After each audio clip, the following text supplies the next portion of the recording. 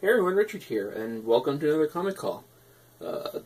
This is a really small haul, but it's sort of a special one. But let's get into it. So these first three books I got from my comic shop. I recently sent in a bunch of basically filler books from my collection for trade credit with them.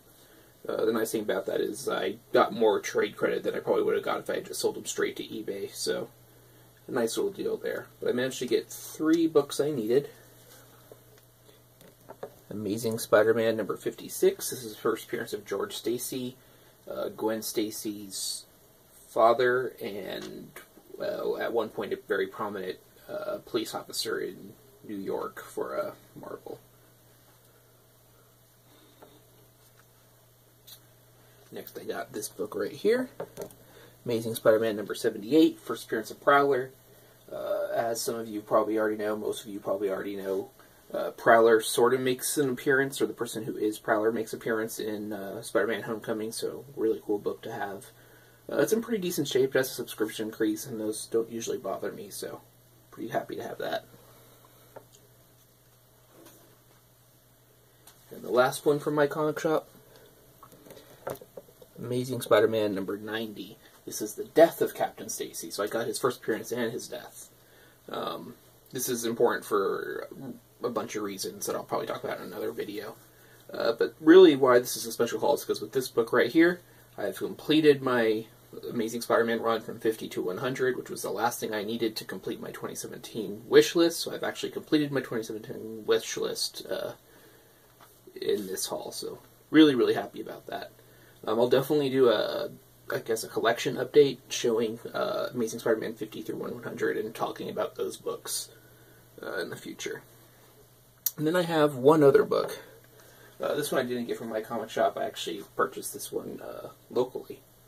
I entirely blame Alex the Comic Hoarder for this purchase. He sort of gave me the bug.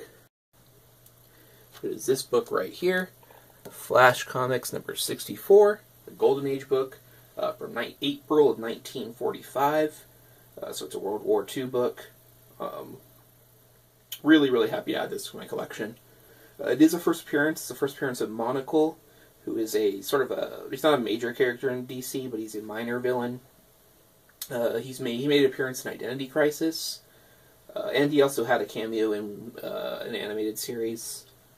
I was going to do unlocking key issues on this book, but it's a little more fragile than I really want to openly handle very often. So I'll show a picture of basically his first appearance in the book. Just really, really happy to have this, and to have a Golden Age key issue, even if it's a minor key issue, it's still a really fun thing to have. Yeah. Not much more I could say about it. It's a very early Joe Kubert Hawkman, so that's really cool. 62 is his first Hawkman work, and he became pretty well known for his Hawkman stuff, so that's also really cool. Just happy to have it. I plan to get more Golden Age comics, at least a few. Not going to start a huge collection of them, but I like having at least a few to show. So yeah, that's really all there is to this haul. Like I said, not a very big one, but one I'm very happy about. Super happy to finish my 2017 list. Basically means I need to start thinking about what I want to look for next. But yeah, that's really all I have to share. I hope you're all doing well, and take care.